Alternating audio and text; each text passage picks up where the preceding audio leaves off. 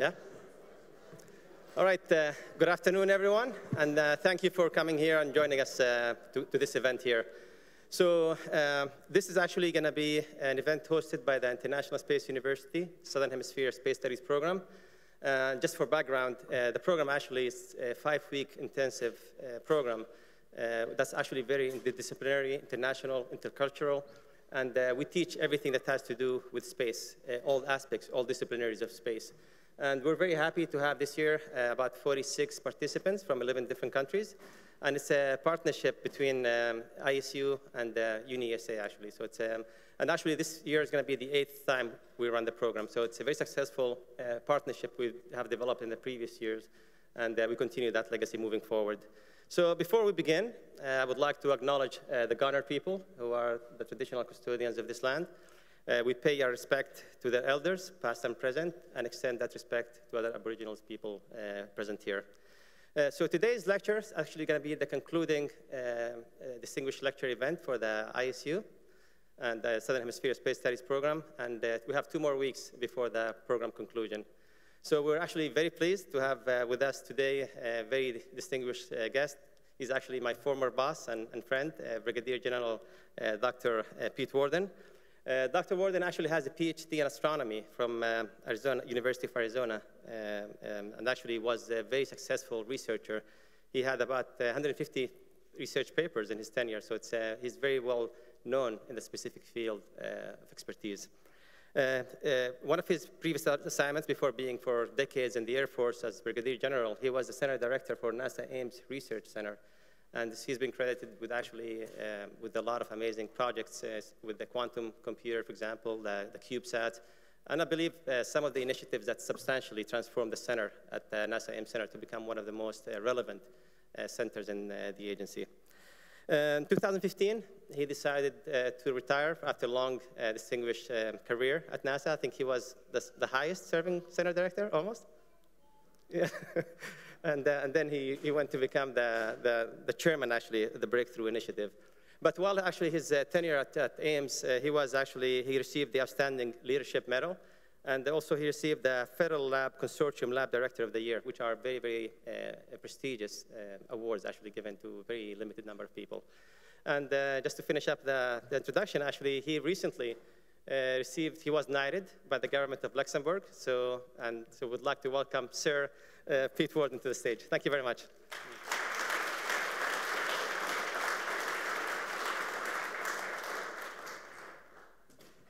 Thank you, Omar. I'm really honored to be here, particularly when I look at the temperatures in the United States, although it's a little warm here today. But in California, it's 15 degrees and raining. The rain is good. And I'm from Detroit originally, and I looked at it was minus 23 last night there. So anybody complains about the heat, it's just consider the other side of the planet. I'm also really pleased to be in Adelaide because you know, where I live in California is known for wine, and as noted, I live part-time in Luxembourg, and they're also noted for wine. There's a country to the south of Luxembourg that may be noted too. And I have to say that the wine in South Australia is much better than that European country, but not quite as good as California. So I invite you all to come and visit.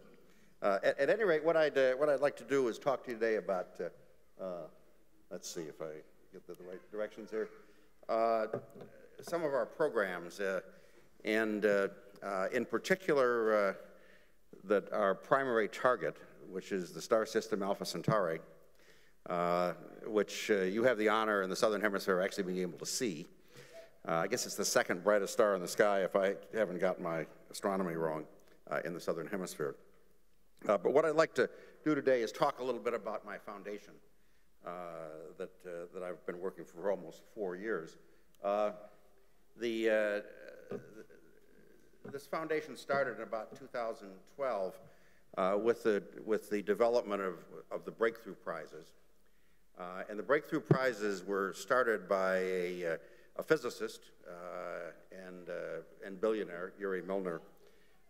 He was dismayed to find, when he looked at lists of who the most admired people on the planet are, that there were few, if any, scientists. And so being a billionaire, he decided that maybe we could fix that with money. So he got together with a couple other billionaires that you probably have heard of, Mark Zuckerberg, Sergey Brin, Jack Ma, and Wojcicki. And they set up the breakthrough prizes. And the prizes are the largest prizes in science. They're $3 million US, almost 3 times the size of some Swedish prize I'm not supposed to mention. And it's a little older than ours, but the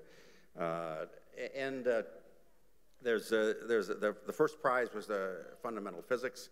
There are now 4 prizes in life sciences and then 1 in mathematics, plus some early career prizes in physics and mathematics and some other prizes I'm going to talk about. But why this was relevant is there was about 6 years ago when I was the director of NASA Ames, my chief of staff came in and said, you'll never guess who's here to see you. And I said, no, I probably won't, please tell. And it was, she said it was Vanity Fair. And I said, oh, well, am I the best dressed center director? And she says, no, you're pretty near the bottom. And some of the rest of them were astronauts, and they were better dressed than I was. But it turns out that Vanity Fair does the kind of neatest party in Hollywood. It's the post-Oscar party. I've never been there, but the billionaires I work for have. But when Yuri and his colleagues started the prize, they asked Vanity Fair to set up a prize ceremony for the breakthrough prizes. And so they wanted to do it in Silicon Valley, and they looked around and thought the coolest place in Silicon Valley, which I agreed with, was NASA Ames. There's a bunch of old 1930s airship hangars there, and so we did the prize ceremony, and these are pretty cool. This is this year, so we had 007 as our MC. He looks a little older than he did when he was in 007, but it's a pretty glitzy prize. It's the only time you'll ever see physicists in black tie and other scientists, but it's held at the NASA Ames Research Center, and I was the landlord, so I got invited. But just to tell you why I think it's such a cool prize, this is Jocelyn Bell Burnell. She was the discoverer of the pulsar, and that Swedish committee ignored her, instead gave her advisors the prize. So we thought maybe we could address that slight and also honor her for her lifetime of incredible accomplishments. And I also say she's such a neat person. She took the $3 million of prize money and has donated it to setting up scholarships and fellowships for underserved groups, particularly women and other groups that don't have access to scholarships. So at any rate, I'm very proud to be involved in this prize. We do have another prize, and I want to, before I get into talking about interstellar stuff, talk about this prize. We started about 4 years ago a Breakthrough Junior Challenge, and this is, I think, really neat. Also, I chair the selection committee. But we ask for high school students between the ages of 13 and 18 to do about a 3-minute video and on some basic idea in science. We had almost 10,000 entries the last year or so. And this is co-sponsored by the Chan Zuckerberg Foundation, Cold Spring Laboratory, and National Geographic. The winner gets a $250,000 US scholarship to go wherever they want to in the world. The school gets a new laboratory put together by Cold Spring Harbor. And what I think is kind of coolest, the teacher gets a $50,000 check that inspired the student. And I think it's really important to honor the teachers. We've given out 5 of these. These are for young people from all over the world, a mixture of young men, young women. And I'm really proud of the talent is everywhere. And actually, if you live in Silicon Valley, you're really interested in startups. And one of the things I learned a long time ago is that startups, you need to have the most diverse possible group. In fact, I'm fond of saying, if everybody looks like you in your startup, you've goofed up. So this, by the way, is a dream team for startups, so from all over the world, so pretty cool thing. Well, let me turn now to the breakthrough initiatives. When I left NASA 4 years ago, I was enticed, didn't take much persuasion actually, to leave NASA to run the initiatives, because this has always been my dream. The initiatives are about the search for life in the universe. It's, I think, one of mankind's fundamental questions. We are now funded at several $100 million US with probably a lot more to come in the future, to spend on things that are really cool science, and I'll tell you about those in a minute. Maybe the ultimate one is dealing with the Alpha Centauri system. These are the key questions, I think, that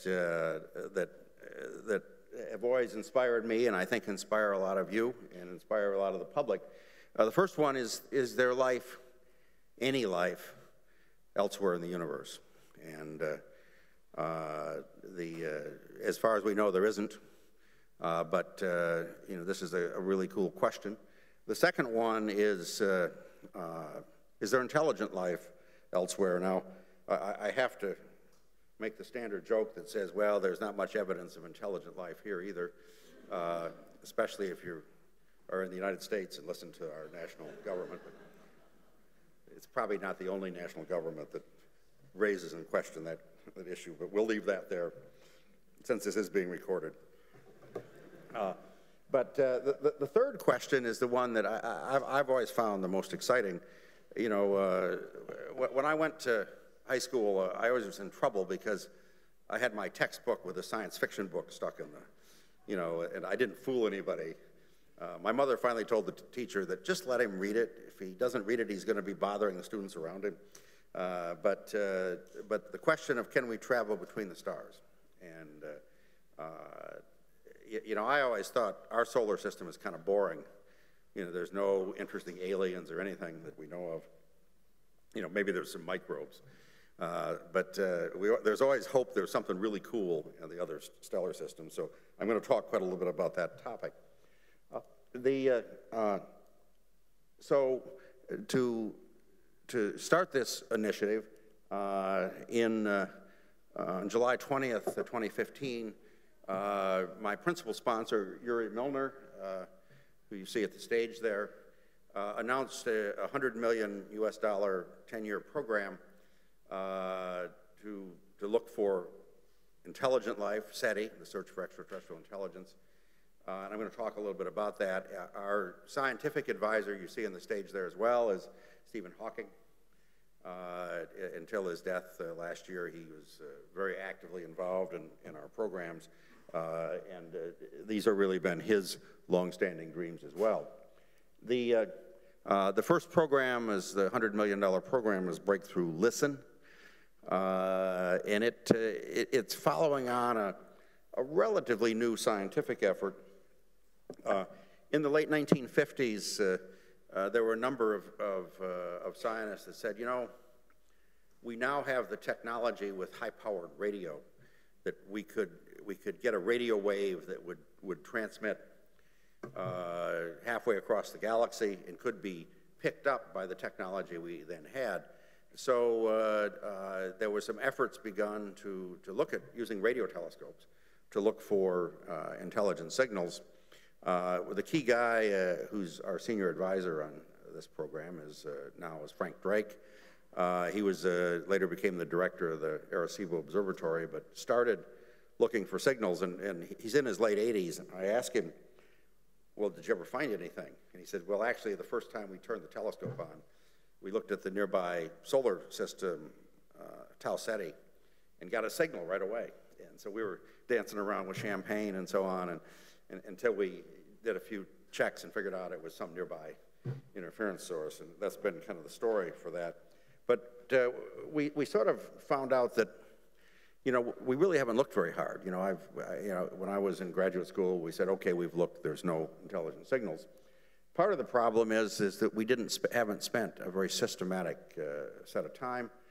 So we now have a lot of time. This is the world's largest steered radio telescope. This is the 100-meter radio telescope at Green Bank at West Virginia, USA. We have 20% of the time on this, but actually the first telescope we signed up for is this one. This is the Parkes radio telescope, not too far from here. It's I think it's 64 meters, if I'm not mistaken. And this is a really cool telescope. If you're visiting Australia, go see it. If you're an Australian, you certainly should have seen it.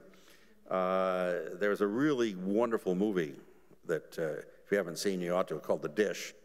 And you know, this was the radio telescope that actually received the Apollo moonwalk data. So it's pretty famous, and it actually really looks like a radio telescope. And yes, I guess they really did play cricket in the dish. But we also are looking for optical signals. Increasingly, we're using lasers, and I'll talk a lot more about lasers in a bit, to communicate. And so we've started to do what's called optical SETI. This is the Lick Observatory overlooking San Francisco Bay. We are using it to look for laser signals. And by the way, we're not using that big telescope on your right. That's the 120-inch. The little white dome in the middle, which is almost as big, it's a 2.5-meter telescope, is what we're using. And we're looking for laser signals coming from some of the nearest stars. We've looked, I think, about 500 of them. Is that right, Jamie?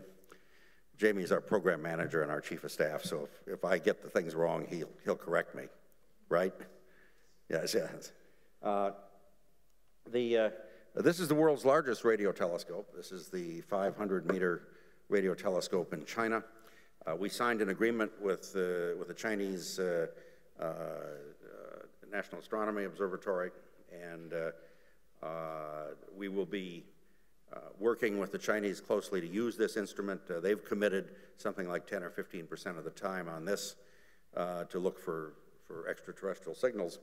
Now, I might add, this is a very important instrument because it's the first radio telescope that has the ability to get a non-directional television signal from the nearest star systems. You know, when you talk about SETI, people say, well, we've been broadcasting I Love Lucy into the cosmos for 60 years now. Surely the aliens could have picked that up.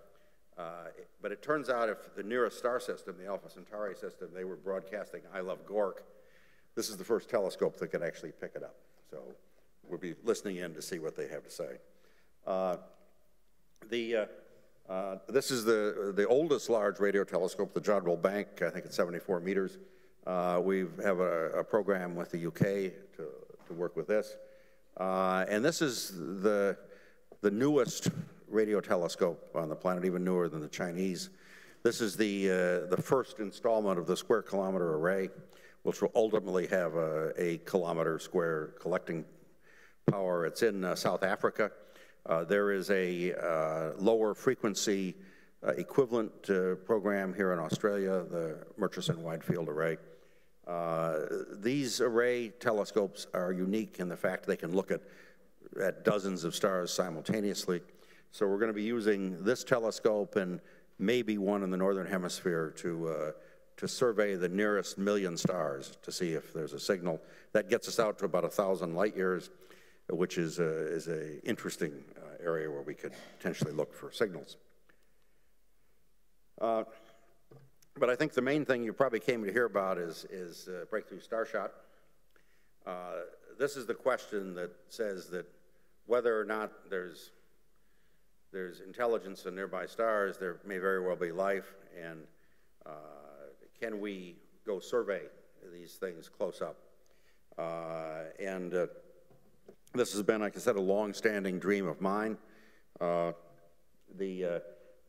We had a advisory committee that included winners of the Breakthrough Prize and even some of that Swedish prize that looked at this for about a year and concluded there is a way that that in your lifetimes, maybe even in mine, depends on how much I drink tonight, that we'll be able to send a probe to the nearest star. We were convinced of this, so on the 12th of April 2016 at the New World Trade Center in New York, we made an announcement again with Yuri Milner and Stephen Hawking. Also there was Freeman Dyson, who is sort of one of the grand old men of talking about, you know, interstellar travel. Anne Druyan, who's the widow of Carl Sagan and the creator of the Cosmos series. Professor Avi Loeb, who's the chairman of the astronomy department at Harvard, and who's actually probably one of the leading researchers in thinking about interstellar and alien stuff and so on. He's gotten a little bit of trouble lately on that, but we can talk about that later. Mae Jemison, who's a former U.S. astronaut who is, has worked on doing privately funded efforts to do interstellar travel, one called the 100-Year Starship program, and then there's some geeky guy there that got put on the stage for comic relief. Now, the question is there any place to go? And when I went to graduate school in like the 15th century, you know, we were sort of taught that maybe 1 in 1,000 stars, maybe 1 in 10,000 has a planetary system, and maybe 1 in 1,000,000 is an Earth-sized planet. Well, it turns out that, like everything that we were told, that's wrong. This is the Kepler mission. And I had the very great honor when I was the director at NASA Ames to have this is one of my flagship missions. The Kepler mission looked at about 150,000 stars like the sun, and every half hour measured the brightness of the star very precisely. And the idea was that you couldn't see planets directly, but if a planet passed in front of the star, it caused a small decrease in light, about 30 parts per million if it was a planet like the Earth. The surprising result of this was that we found that essentially every star system in the galaxy has a planetary system. And maybe a quarter of those, like the sun, have a planet like the Earth that's at least the size of the Earth, orbiting in what's called the habitable zone, which is where liquid water could exist on the surface. So the likelihood of finding places like the Earth that could be life-bearing is really high. More recently, another instrument, the WISE infrared observatory in space, looked at a nearby non-solar type star. About 70% of the stars in the galaxy are these little small, they're about 10 to 100 times the size of Jupiter, red dwarf stars. And they found one nearby that had not one Earth, but it had 7 Earth-sized planets orbiting them. 3 of them are in the habitable zone. So the places that we're likely to find Earths are really high. What was kind of neat about this, they called the star system TRAPPIST-1, and I'm told that's because they were drinking Trappist beer. So even astronomers can be cool. But this really increases the likelihood of finding places where life could exist. Can we go there? Now this is Voyager. For those of you that are geeky science fiction fans, like I am, it's Voyager. It's the fastest thing that we launched. It's the furthest from the sun that we still communicate with. It's about 130 times further away from the sun than we are, and it's going really fast. But if you calculate, supposing we aim that to Alpha Centauri, which is 300,000 times further away than the sun is, we'd get there in about 80,000 years. So probably not going to get federal funding for this, or even private funding. So we looked at what do we need to do to go to the nearest star? Well, we need to go like really fast.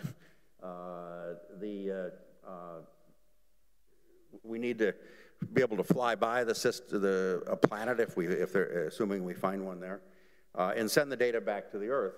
And we'd like to do this in a reasonable amount of time. So we'd like to, if we launch this thing, have the probe get there in about 20 years, which you can do the sums and figure out that that's 20% the speed of light. And we'd like to do this at an affordable cost. So this was the challenge. And again, if you figure out what you need to do, you need to go 1,000 times faster than we can do today. Now that sounds pretty hard, except that if you remember in the middle of the 20th century, we did that. We went from, 100, kilometers an hour to, 100 kilometers a second. So this is doable. The idea is, can we do it in the next few decades? So we put together, as I said, a group of really brilliant people, and had them look at how we might do this. They looked at all these ideas. If you're a science fiction freak like I am, you know a lot of them. Most of them are rubbish. That was the answer. And I'll put an equation up here because I can't resist. I am a physicist. This is the rocket equation. It's the only equation I'm going to put up here, just to show you how hard it is. This is really a 19th century equation. I think it was a Russian scientist that developed it,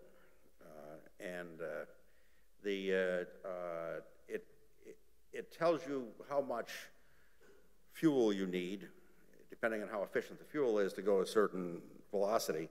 So you can put in the numbers and say, I'd like to go 20% the speed of light, and I'd like to send something, interstellar distances, and you find out that you need a fuel that has there's a number called the specific impulse. You need something that has a specific impulse of about 1 million. Now, rocket fuel today has a specific impulse of about 300 or 400. So again, we're a factor of 1,000 or so off from this. So this is hard. And as I said, just to give you an idea, if we wanted to use rocket fuel, we could do it, but the mass of fuel we need is about the mass of the galaxy. So that's probably going to be passed by. Nuclear energy begins to get you close. A fission rocket, which we don't know how to build, has a specific impulse of about 100,000. A fusion rocket, which we even more don't know how to build, has a specific impulse of 500,000. Antimatter, which everybody knows if you watch Star Trek is what they use, actually has a specific impulse of 8 million.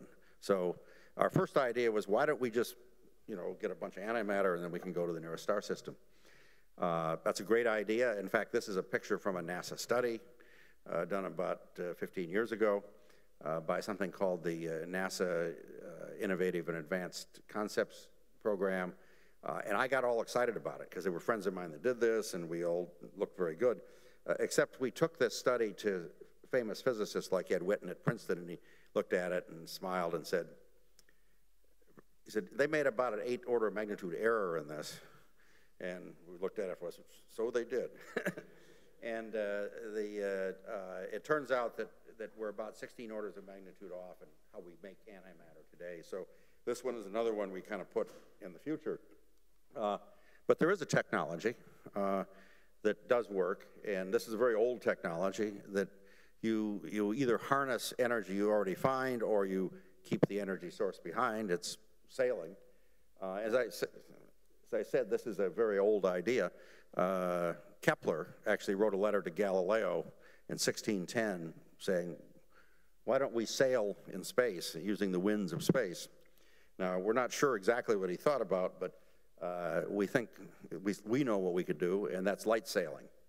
Light sailing is where you use light pressure on a very low mass sail to accelerate it. This has been done. This is let me go back here. This is an experiment done by the Planetary Society. The Japanese Space Agency has also done one. The trouble is that it uses sunlight, but sunlight's not strong enough to get us to these the high speeds we need. So we looked at the idea as can we build a really, really small spacecraft and build, rather than using sunlight, that we can use a much more intense source of light, which would be a laser beam. And this looks like it would work. But the laser we need is like really huge. This is an atrocious artist's conception of it. In fact, any of your artists, we'd like a much better picture. But this is a really big laser. It's a 100 gigawatt laser. It's a kilometer or more across. But for reasons I'm going to talk about, we think we can eventually build these in the next few decades. And by the way, if you want to go to Alpha Centauri, this needs to be in the southern hemisphere. There's a couple places it could be put. Our best idea was in Chile. Unfortunately, when we made our announcement, I forgot to tell the Chilean government.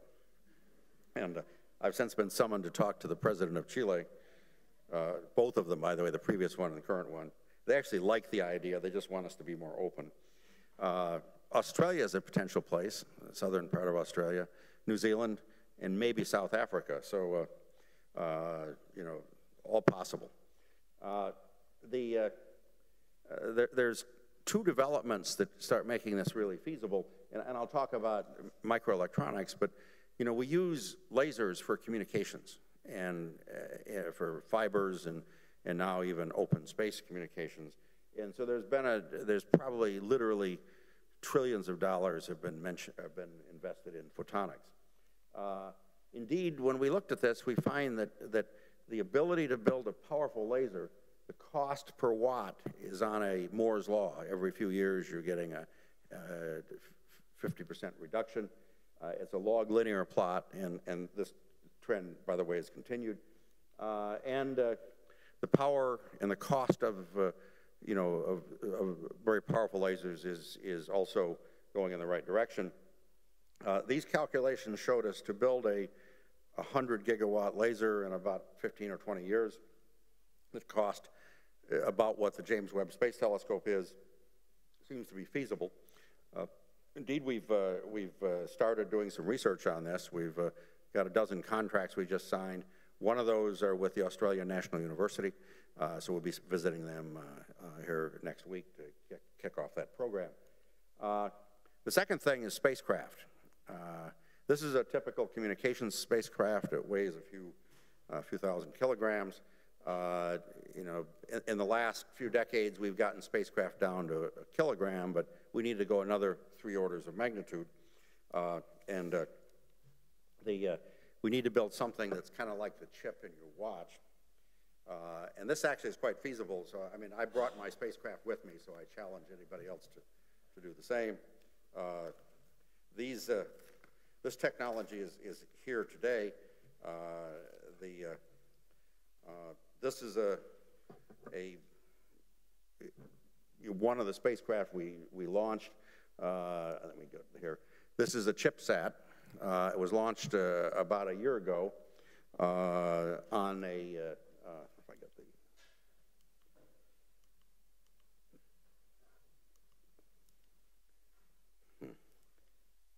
it was launched on the Venta satellite, which was Latvia's first satellite. Once again, we forgot to tell the Latvian government we put this on their satellite. This was done through many beers and wines. But this worked. This is a very simple satellite. It's what's called a BeepSat. This was actually built by students at Cornell University. What we figured out, though, we still need to go a little smaller, so we need to build a even smaller satellite. This is what we call a Starshot. This is a prototype, also put together by Cornell University. We're going to start launching these in the next year or two. So this is a new revolution in spacecraft, that this actually could do everything we need to do. It has power systems, communications, orientation, and the ability to operate for decades in space. So we would attach this to a light sail, about a 4 or 5 meter light sail, like this, and then hit it with a laser for 10 minutes. You accelerate it at a few tens of thousands of Gs, and then it's on its way to Alpha Centauri.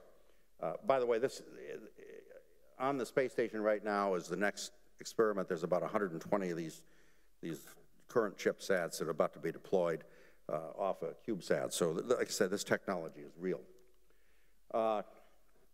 So our objective is to do some research over the next 5 to 7 years, and Yuri Milner's committed $100 million US. There's 3 things we're focusing on. The first one is the cost, getting the cost of the laser system down. The second one is building these kind of things and attaching them to a light sail. And the third one, which is the hardest, I think, of all, is how to communicate back from Alpha Centauri. On this chip is a small, multi-watt pulse laser. After we flew by a target planet, we would do just what the Pluto mission did. We'll turn around, aim back on the Earth with the laser on this, and then send images back.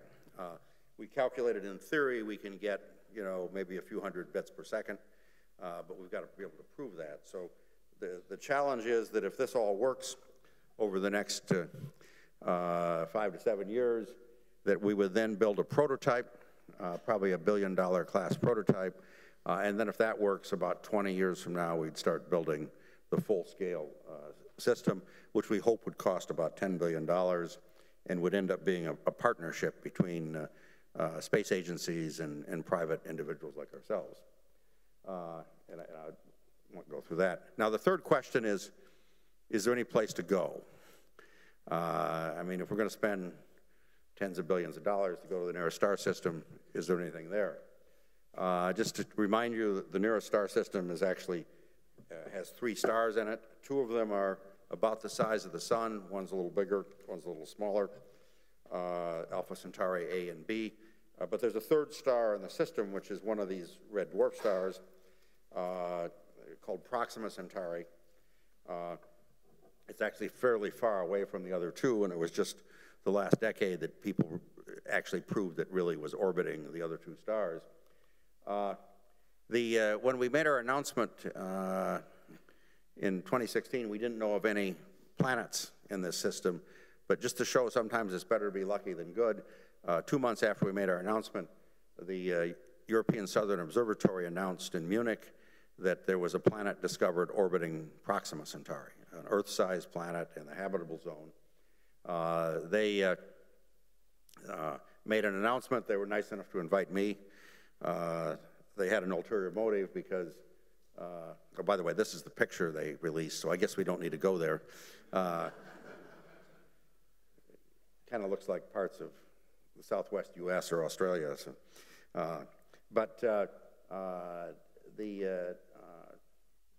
the question is we'd really like to have a lot more data about both this, and we'd really like to find a planet orbiting Alpha Centauri A or B, a more Earth-like place.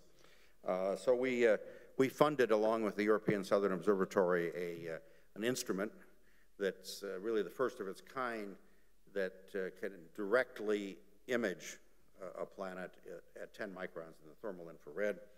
The instrument was shipped a couple weeks ago. We'll be on the telescope in March for a couple months of observation. So if we're lucky, we will find an Earth-sized planet orbiting in the habitable zone.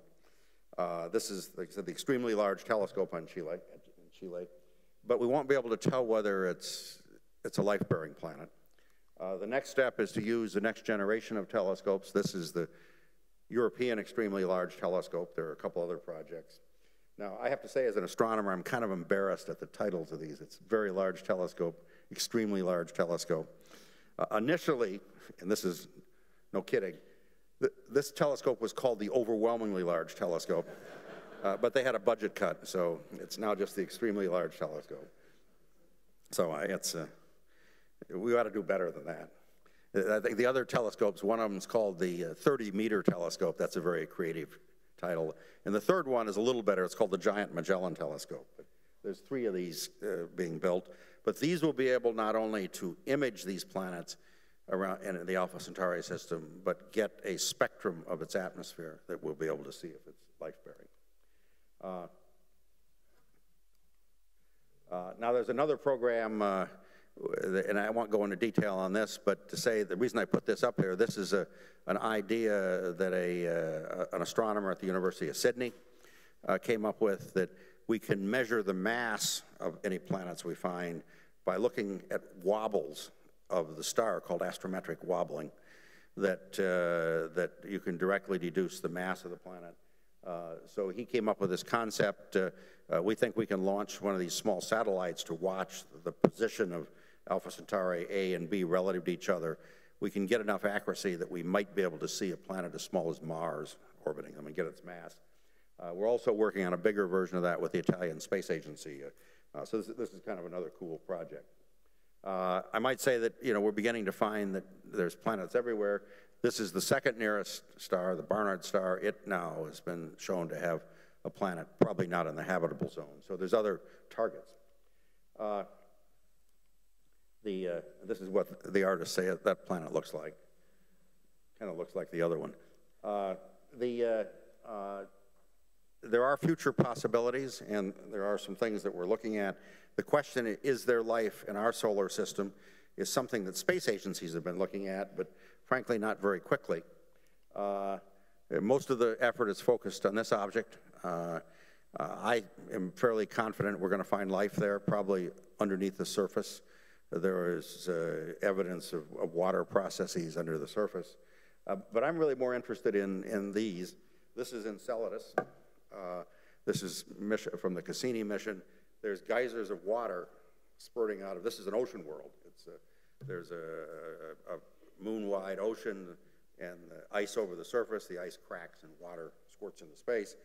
Cassini detected there's organic molecules in this water. It kind of looks like seawater. So we have a program to see privately, can we send a probe here and do it cheaply that can fly through those geysers of water and determine, is this complicated chemistry, real organic chemistry, maybe even DNA and RNA. Another place that we might find is this. This is Venus. We found out a few decades ago that the surface of Venus is literally hellish. It's 500 degrees centigrade or so. But there's a layer in the clouds about 50 kilometers above the surface that is about the same temperature and pressure as it is in this room. It's right in the middle of the clouds, which happen to be sulfuric acid clouds, except that on Earth that there's a lot of life that lives in sulfuric acid, extremophiles it's called. There are ideas that we could float a balloon and look for life there. There's also a mysterious ultraviolet absorption feature that could be indicative of a photosynthetic pigment.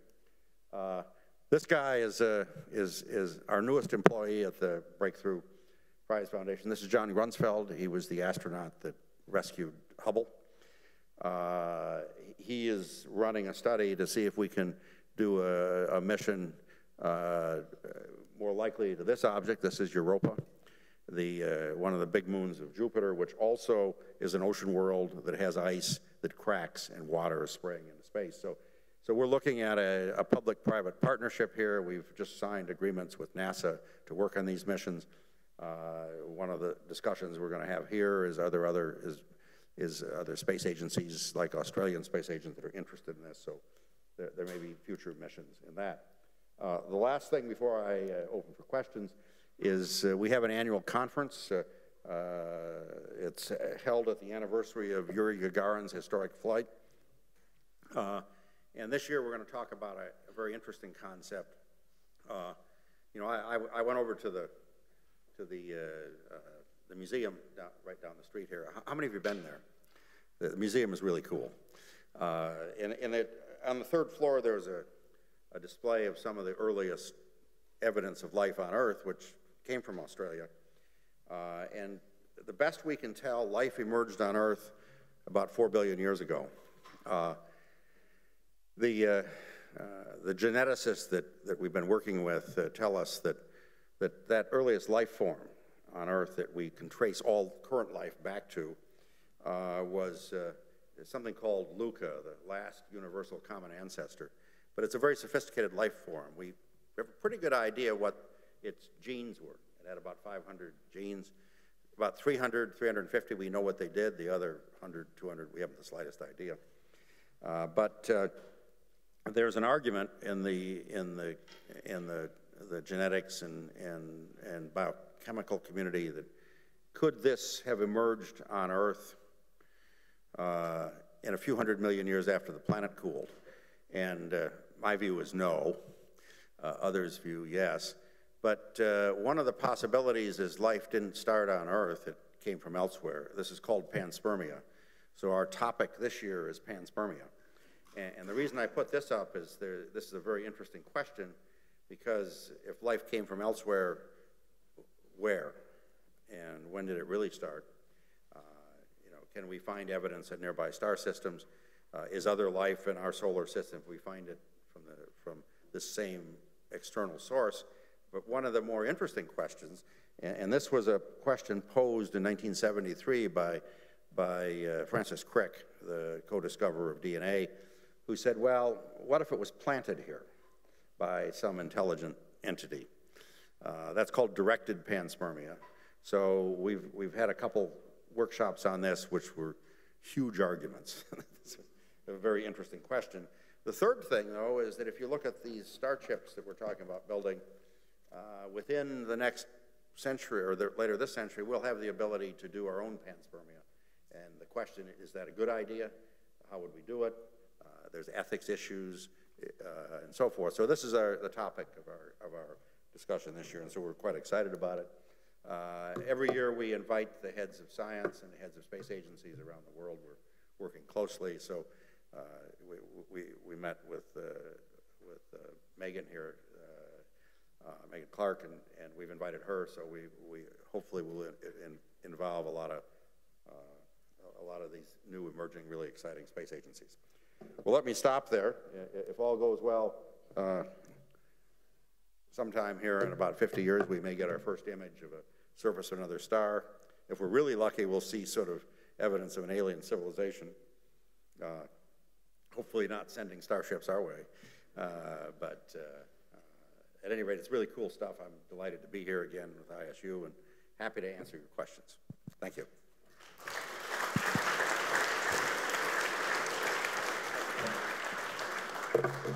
Okay, we have time for some questions. We have a couple of staff on each side. If you have a question, just please lift your arm and we'll have somebody come to you with a microphone.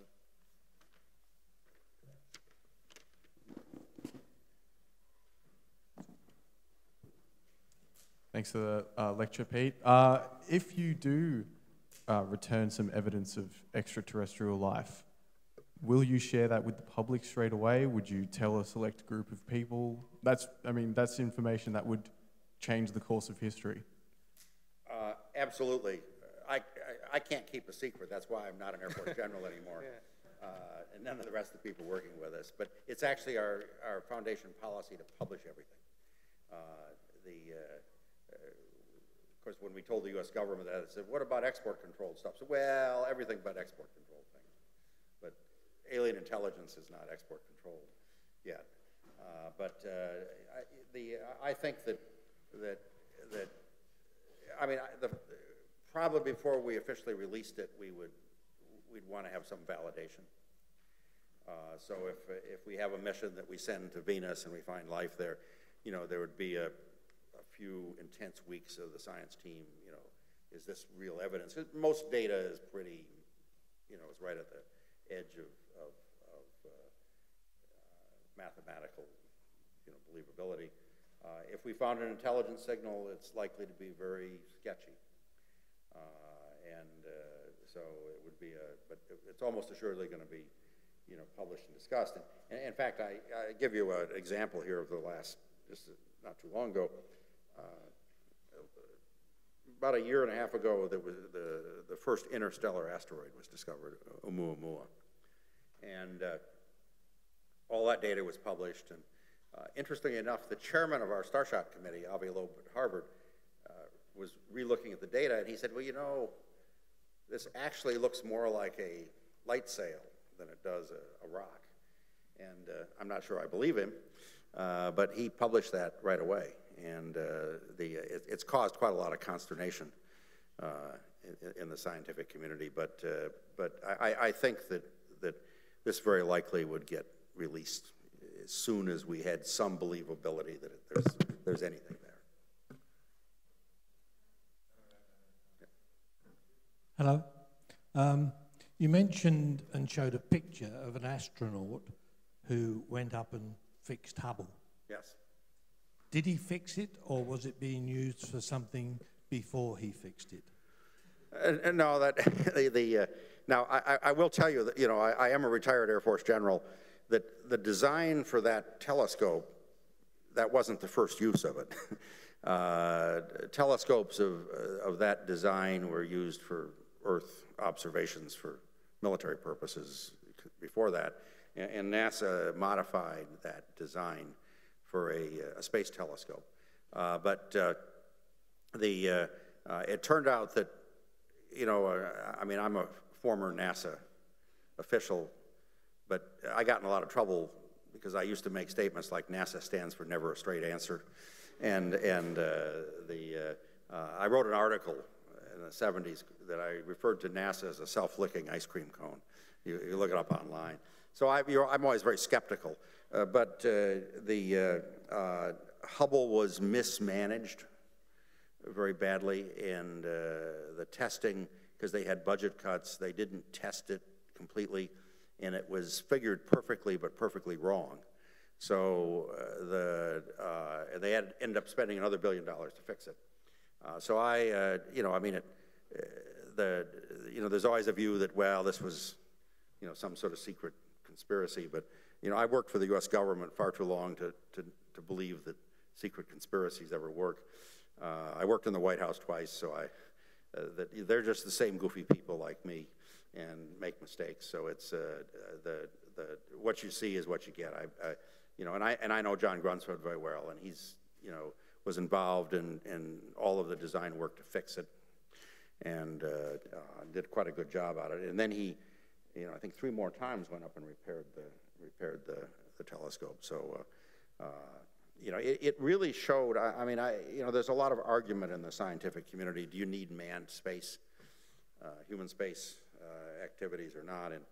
And I think the fact that Hubble could be fixed with somebody going up and actually literally taking a wrench and unbolting something and putting something in, it's really a great accomplishment. So I think there's a long, interesting future for human activity in space.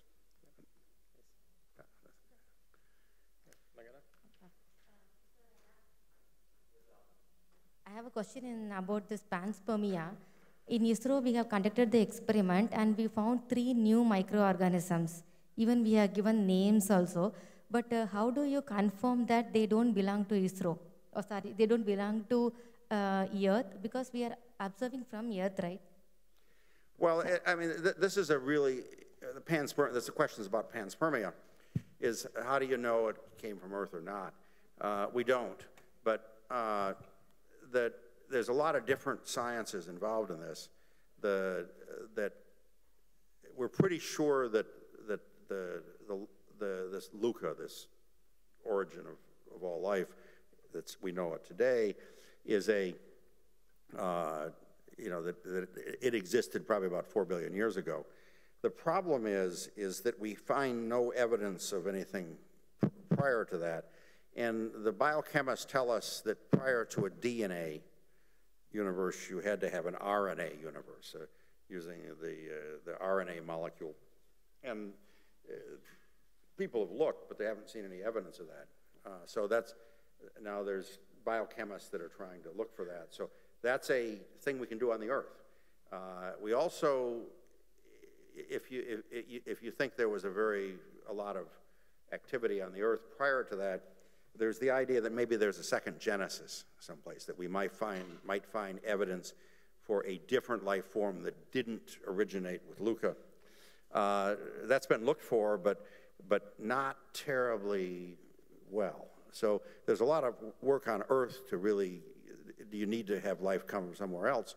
But maybe the most important thing is if we find life on Mars, and we look at assuming it's DNA and RNA based, well, if it's not, then that proves that life probably originated here, at least our life, and then other life originated elsewhere. But if it turns out that the genome for that originated in the same place, that it has the same coding, that says one or two things. One is that life might have gone between the planets, or it could have been, it all came from somewhere else. But even more importantly, if we find life on Europa or Enceladus or Venus, then that gives us another sample. So if we find life everywhere in the solar system and it all has the same genetic code, then that tends to tell us that it all had the same origin, and that origin could have been somewhere else. So it's a very interesting question. It's a topic that is fraught with controversy. In the 1960s,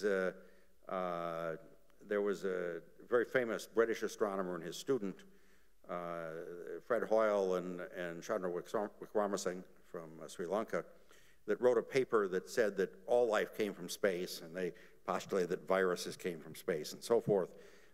And that was sort of considered goofy. Although there have been experiments that found what could be life in space, but it's very, very hard to prove that you didn't take it with you. So this is a really interesting question, and this is the whole question of astrobiology, which I find the most fascinating, topic in space science today. Yeah, you said about going to Europa and Enceladus. What are the plans to get probes there and collect samples and data and look for evidence of life there with your program and with you guys? Yes, I didn't quite get the question. Oh, sorry. Yeah, what's the plan to go to Enceladus and Europa through the program besides the way you want to do something with that as well? Well, yeah, what we're looking at is about a year and a half ago, we established some advisory committees of some of the key astrobiologists. And we looked at, okay, where would you go in the solar system to look for life? And the conclusion was that there were sort of 4 areas, well, 5.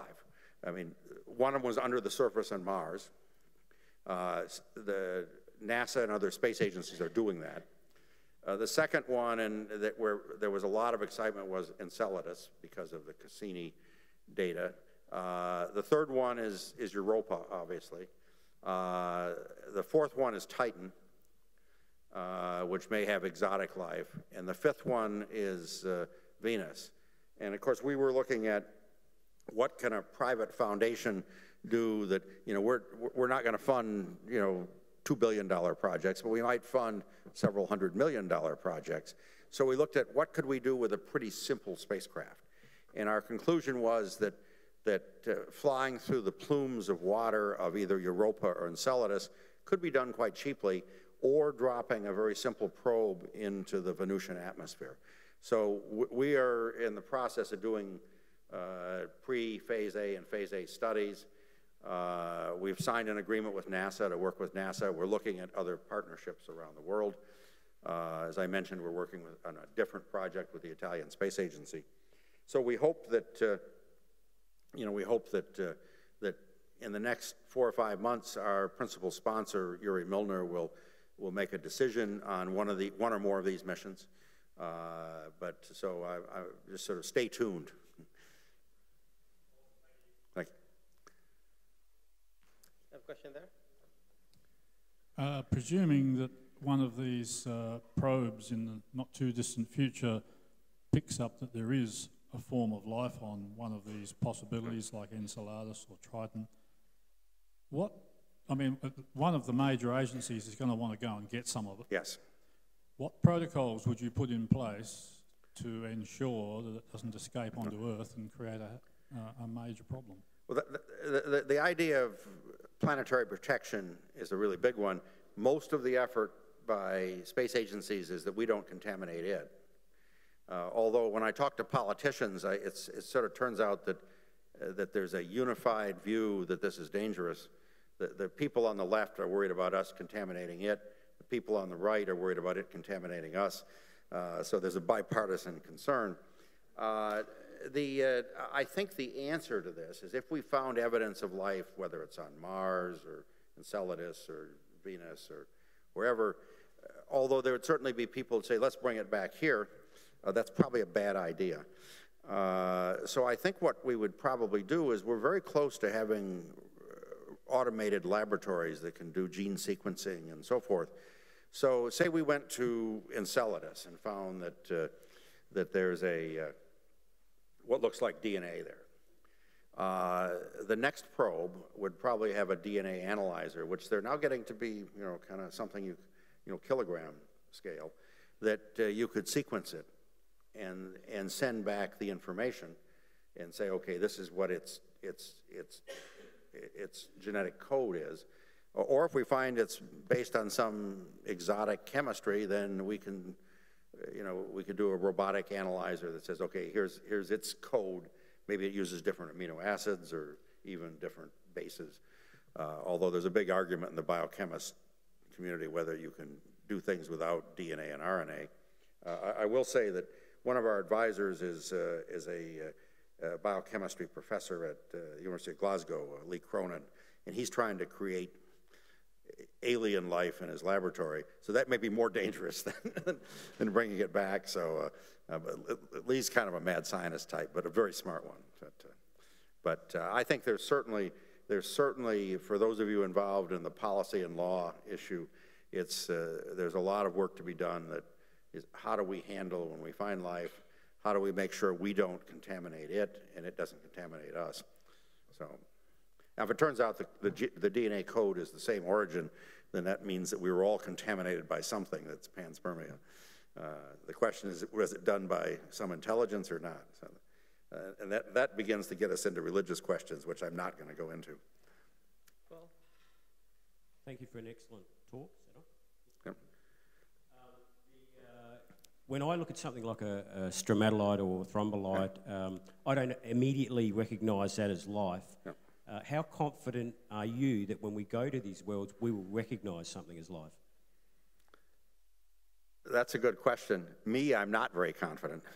The biochemists are very confident, and I'm not a biochemist. I mean, I'm an optical astronomer.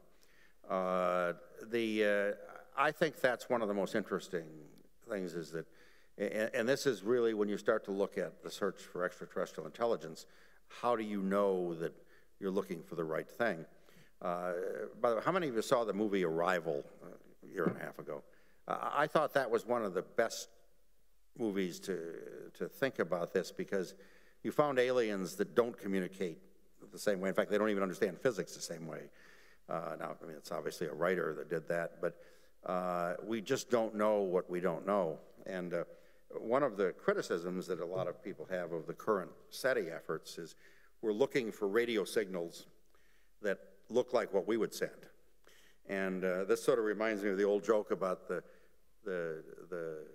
guy that was looking for his car keys that he lost underneath the streetlight, and somebody asked him, did he think he lost them there? He said, no, but that's the only place I can see.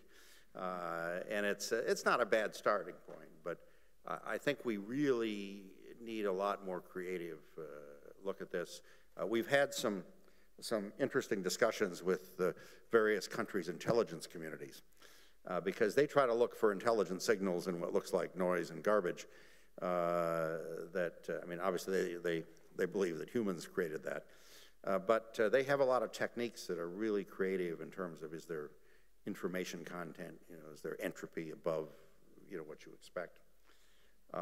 So it's I'm pretty skeptical. I think if we start seeing funny phenomenon, that's why the question about would we report it. The idea is most likely you would see something that there's may or may not be something there. So it's best to publish it, and then somebody else can look at it. I think we have one more time, one question only. Barbara? Hi, thanks very much, Pete. I was wondering if there are any plans to further investigate the TRAPPIST system and how much further away that is than Alpha Centauri. Yeah, I mean, the TRAPPIST system is interesting because it's the nearest red dwarf star that has transits. Now, there's others that we're going to look for. That's what the TESS mission that was just launched over a year ago is trying to do. TRAPPIST-1 is about 33 light years away. Alpha Centauri is 10 times closer almost. We are very interested in we hope the nearest star system, Alpha Centauri, is really interesting. Of course, there was a recent Chinese science fiction series about the three-body problem that made it too interesting. But If we don't find anything there, we'd go on to the next nearest star systems. Probably the technology we're talking about limits us practically to, 3 parsecs or so, 10, 11 light years. And there's about 50 stars, I think, within that limit. There's about 4 or 5 that are kind of solar type. And the rest of them are red dwarf stars, and then there's a couple bigger stars of Sirius and a few white dwarfs and so forth. But we're hoping that's a big enough sample that with these new instruments that we'll get a pretty good sample. TRAPPIST is probably a little far from any technology that we're going to have to wait for the fusion rockets or the antimatter or something for those. The method that we're looking at, maybe you could push the speed to 30 or 40% light speed. That starts to say you might be able we're humans and we live, a good bit of a century, so you don't want to have a mission that takes much longer than a person's career, so 30, 40 years is about the maximum. Maybe if we extend our life to a few centuries, then we start looking at longer missions. That's biomedical stuff, really cool too. Okay, thank you. Thank you very much, Dr. Worden.